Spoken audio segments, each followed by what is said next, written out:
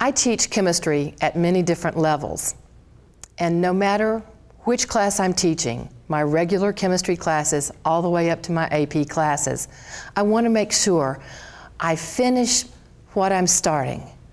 It's like going through teaching a chemistry class, sort of like reading a mystery novel, and if you don't read the last chapter to figure out who done it, then you're really missing something. Even if I wind up short on time at the end of the year, this is a demonstration I will end my classes with in my regular chemistry classes. It deals with electrochemistry. And the word electrochemistry sometimes strikes fear into the heart of any teacher. It shouldn't. Whether you realize it or not, you've probably been teaching electrochemistry all year long. What we have here is a Hoffman apparatus. And for this particular experiment, I'm going to be using, well, I'm not sure if I want to tell you, and that's exactly the way I say it to my students. I'm going to do the electrolysis of water. Now there's a problem with that. Water is not a very good conductor. And so I need something that is going to allow me to electrolyze the water and break it up into smaller particles. What I add to my water, to me, is critical. A lot of people may add sulfuric acid, but it changes things. So what I like to do is use a solution of sodium sulfate, 0.1 molar sodium sulfate. And I'm going to add to the sodium sulfate an indicator. Now, here again, this can be a little different. But for me, with the sodium sulfate, 0.1 molar, my indicator of choice would not be universal for what I want to do. I think to see the reactions I'm interested in, I want to use some bromthymol blue. Bromthymol blue is going to be yellow in an acid, blue in a base, and green at its transition point, which is around pH 7. So a couple of good squirts of bromthymol blue. This is always fun, going into a new lab and looking to see what color the water is, even with the sodium sulfate added. Now think about it. Sodium sulfate is a salt, but it is going to be a neutral salt. It should then give me sort of a greenish color in water. And I want to make sure that I'm seeing this well, so I'm going to hold this up against this background. I may want just a little bit more of a green color than this. I'm afraid to add too much acid to it, though. I'm going to let it go for just a second and hope that this is what I need. I'm going to pour the bromthymol blue solution with the sodium sulfate into the Hoffman apparatus. Here both valves are open so that when I pour,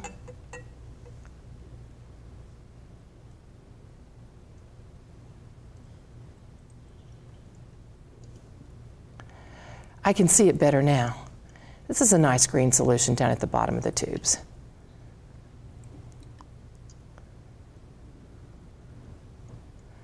I want to fill both arms of the Hoffman apparatus all the way up to the top.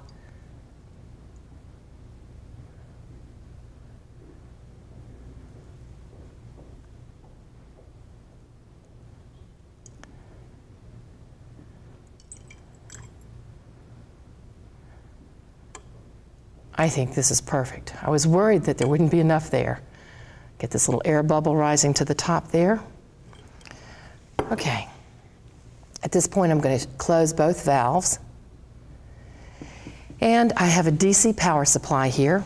I'm going to put my red lead, attach it here, my black here.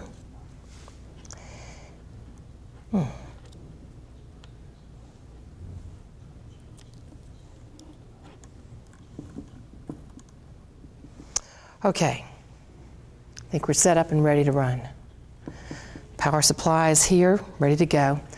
Now, all I'm going to do is ask my students to make observations. I think that's the heart of everything I want them to do in any laboratory that I'm doing. Look, what do they see? and be very careful with your observations. So we're going to turn on the power supply and then slowly turn up the voltage here until I begin to see a reaction.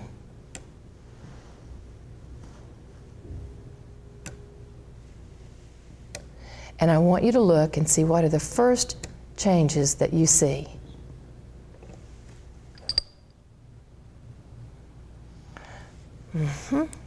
I think it's just starting.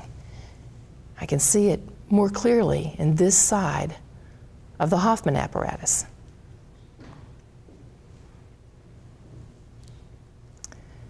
And it might help, just real quickly, I'm going to hold a board up behind the Hoffman apparatus. Maybe that will make the colors more distinct.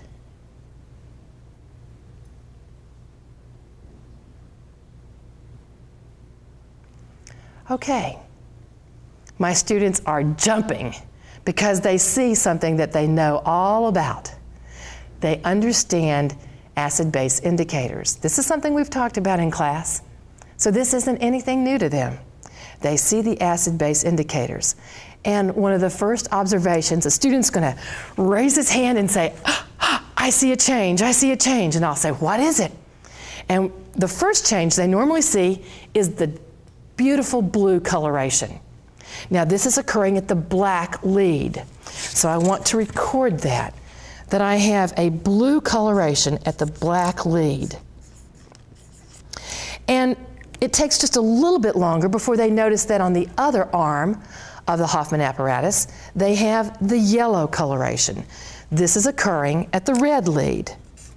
I'm just writing down my observations. For a while, that may be all the students say, but upon careful observation, if they look at the bottom of the Hoffman apparatus, there are 2 platinum electrodes. And if you can focus in on the 2 electrodes, what's happening at those 2 electrodes? Can you see it? Bubbles are being produced. Bubbles are being produced, however, at both electrodes. Make your observations. Can you tell a difference in the amount of gases being produced? You've got to be able to see this because on one side of the Hoffman apparatus, you're going to have more bubbles than on the other. While I'm writing down the fact that we have bubbles on both sides,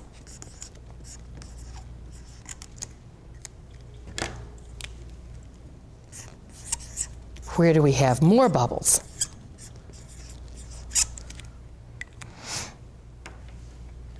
Okay. My Hoffman apparatus has a slightly larger platinum electrode, but if you're looking at this, the greater number of bubbles is probably going to be seen here on what would be your left-hand side of the Hoffman apparatus. What if you can't detect this? Is there another way that you could look for greater production of gas? It may take a little bit longer, but we could also focus just below the valves here.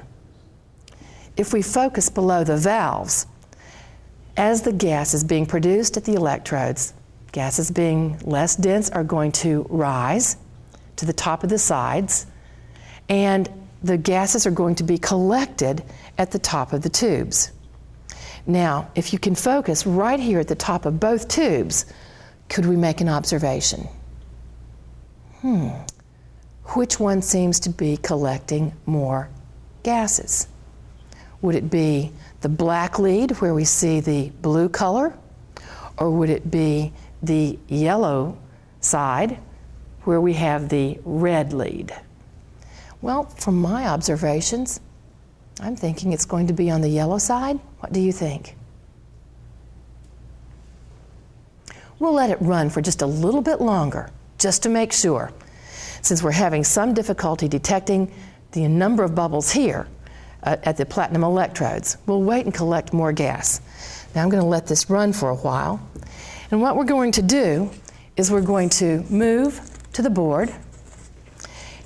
And I'm going to put my observations here at the easel for us to refer to occasionally. All right? We've made these observations that from the black lead we have a blue coloration that's very obvious, and we know that we're producing a gas. Bubbles are seen there. At the red lead we see yellow. Our color is yellow for the indicator, bromthymol blue, and we also have bubbles being produced there. Well, just based on these observations, you can do a lot of chemistry. What we're going to do now, moving to the board, is look at the reactions. I tell my students that in both cases what we're looking at is the decomposition of water, so we want to write that water is being decomposed. This is the reaction that is going to be occurring at both electrodes. Now, what observations will help us write the products of this reaction? At the black lead, remember that we saw the blue color, and we know that bromthymol blue gives us a blue coloration when we have a base being produced, hydroxide ions. So I'm going to write that I have some hydroxide ions here because I see the blue coloration. And at the red lead, I see the yellow, indicating the presence of an acid. So I know that some sort of an acid is being produced here because of my visual observation of the yellow color. Now, let's take another quick shot of the Hoffman apparatus and let's see if we can look at the top of these two arms and make any decisions on how much gas is being produced. I think there's a little bubbling here that's deceiving me. And I'm looking just at the number of bubbles, and from my point of view, as I'm looking at the bubbles rising, it seems like I have a lot more bubbles in the blue side. Okay? Just by the number of bubbles moving up through the column, and I'm not sure if that would show up on the video. Okay, well, what would that tell me? If I have more bubbles here, more gas being produced here, then this is going to be, I'm predicting that this is going to be my hydrogen gas. We're going to test for that in just a little bit. And if the hydrogen gas is being produced here, then the oxygen gas will be produced here. So I'm putting that onto the board based on the number of bubbles, the amount of gas that I see being produced at each of the electrodes. All right, so just by visual observations now, I have got my reactants and my products. What do we teach any student to do at this point? Well, a good equation's not a good equation unless it's properly balanced, right? So the first thing I want to do is balance with respect to the number of atoms. 2 hydrogens here, 3 hydrogens here. How could I balance that?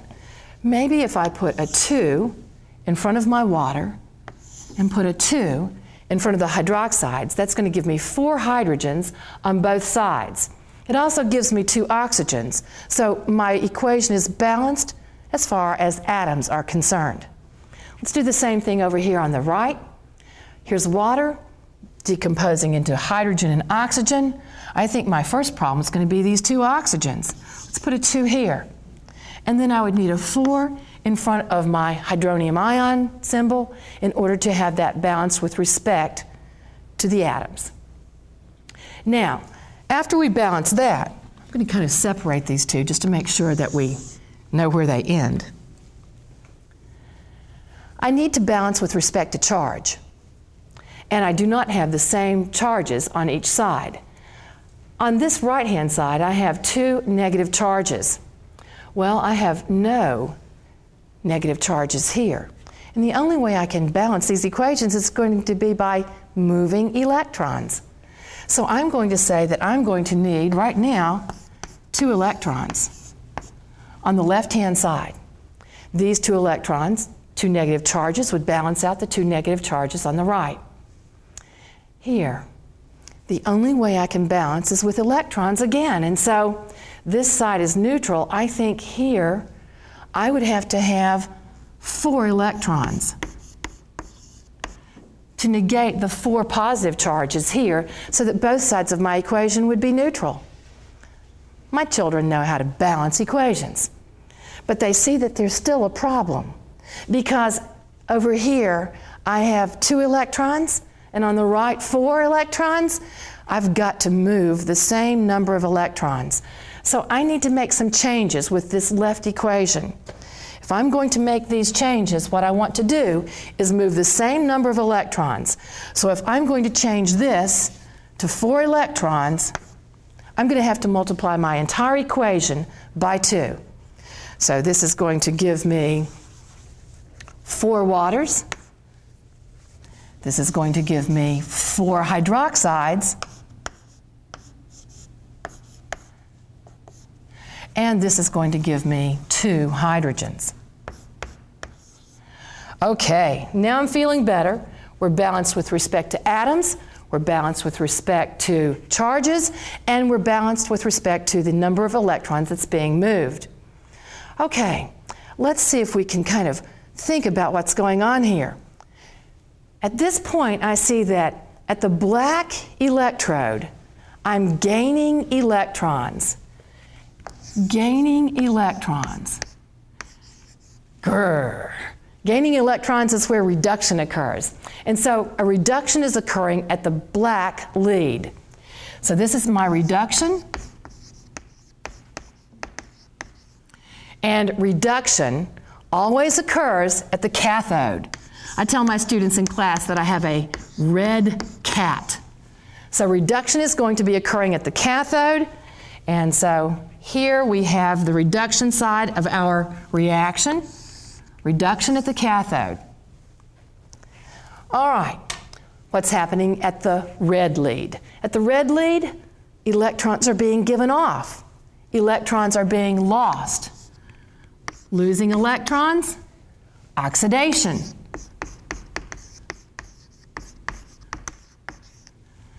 All right, losing electrons, this is where the oxidation reaction is occurring. The decomposition of water is a redox reaction as well as a decomposition because we're having these charges changing as the electrons are moving. Oxidation occurs at the anode. All right, so we have identified our cathode and our anode at this point. And we could even go ahead and check for charges. Now, normally, in a spontaneous reaction, I would think that my cathode is going to be positive.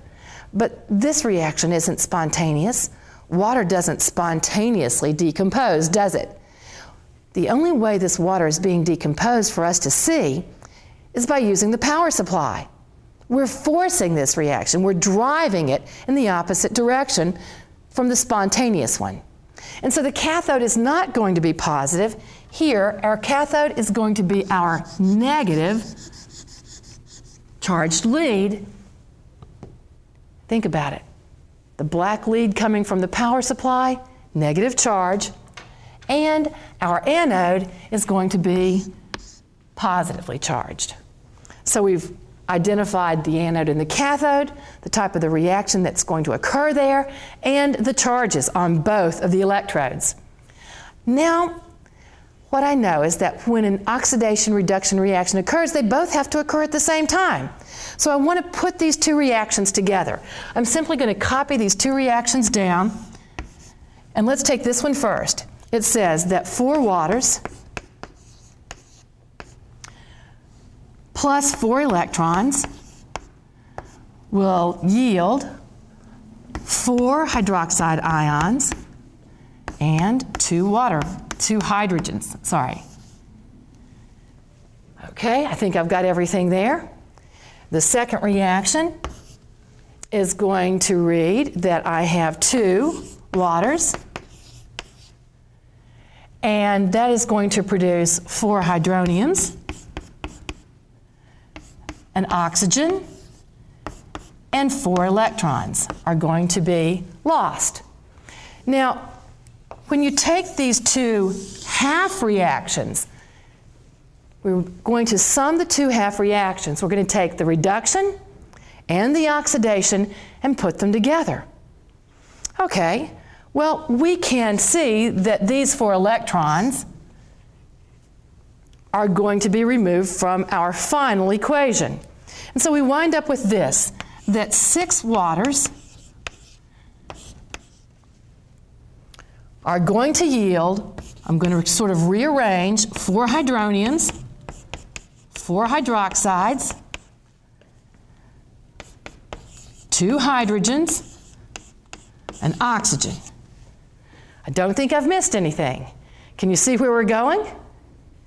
Well, let's see. We know that hydroniums and hydroxides like to come together to produce neutral water molecules.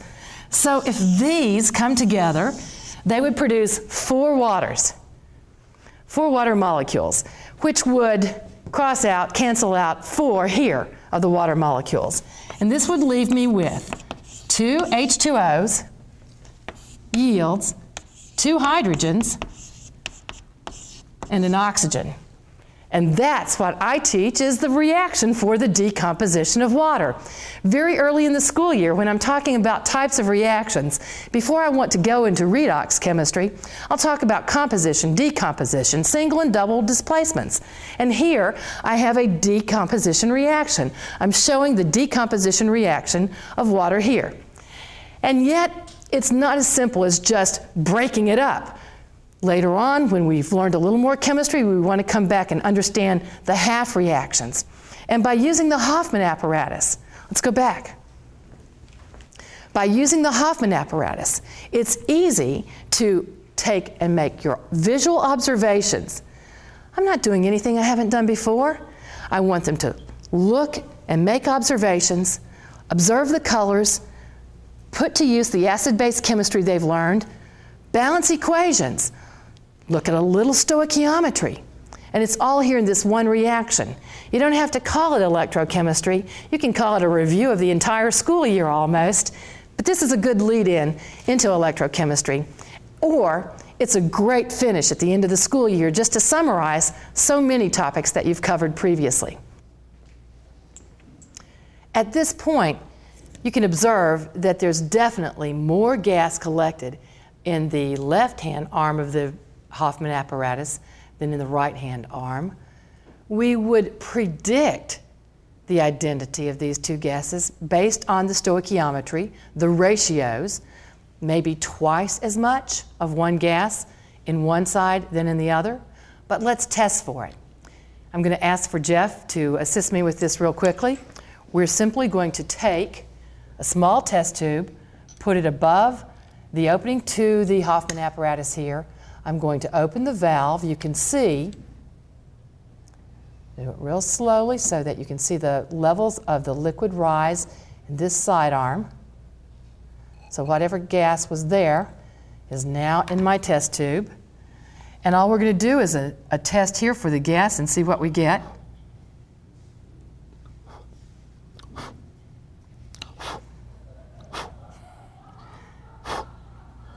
It's one of those.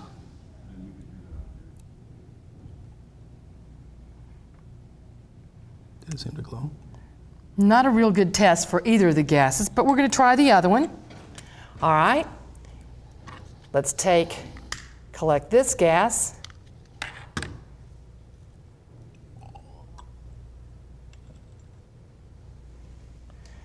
And we're going to do the typical test for hydrogen gas, bringing it to the mouth of the bottle at the top, of the test tube at the top. Okay, here we go. There's our hydrogen bark. So we've identified that the gas in the blue end of the Hoffman apparatus is indeed hydrogen. If we had tested this for hydrogen, we wouldn't have gotten any bark at all. There was such a little amount of oxygen there that it was hard to get a good oxygen test by having it reignite a splint.